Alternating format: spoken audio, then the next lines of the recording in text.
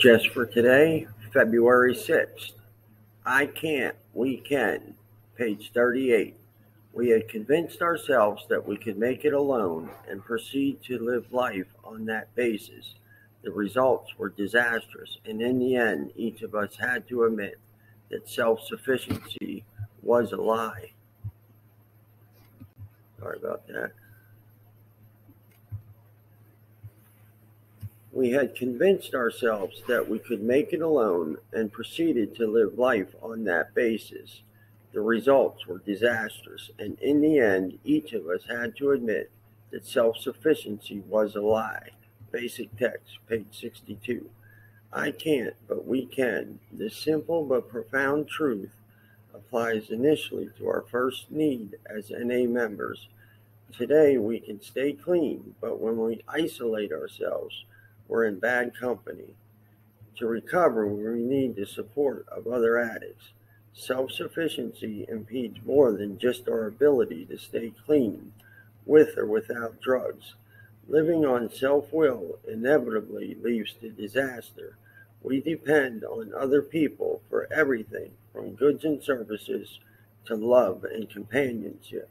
Yet self-will puts us in constant conflict with those very people. To live a fulfilling life, we need harmony with others. Others addicts and others in our communities are not the only ones we depend on. Power is not a human attribute, yet we need power to live.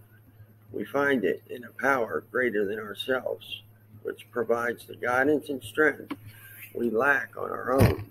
When we pretend to be self-sufficient, we isolate ourselves from the source of power sufficient to effectively guide us through life, our higher power. Self-sufficiency doesn't work. We need other addicts. We need people, and to live fully, we need a power greater than our own. Just for today, I will seek the support of other recovering addicts, harmony with others in my community, and the care of my higher power. I can't, but we can.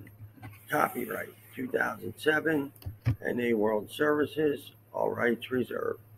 Thanks, everyone. God bless. I love you all. We do recover. Hey, if anybody would like to record their take on tomorrow's reading, send me a message. I'm up late overnight I had a new schedule for work, so I'm trying 2 days a week overnight, back to back, 11 hours. It is 6 a.m. I got here at 9 p.m., did my work, got it all done, just recovering, man. The guy I see on Facebook, he talked about we work our recovery in many ways. Well, this is just one way I'm doing it. So God bless. I love you all. We do recover.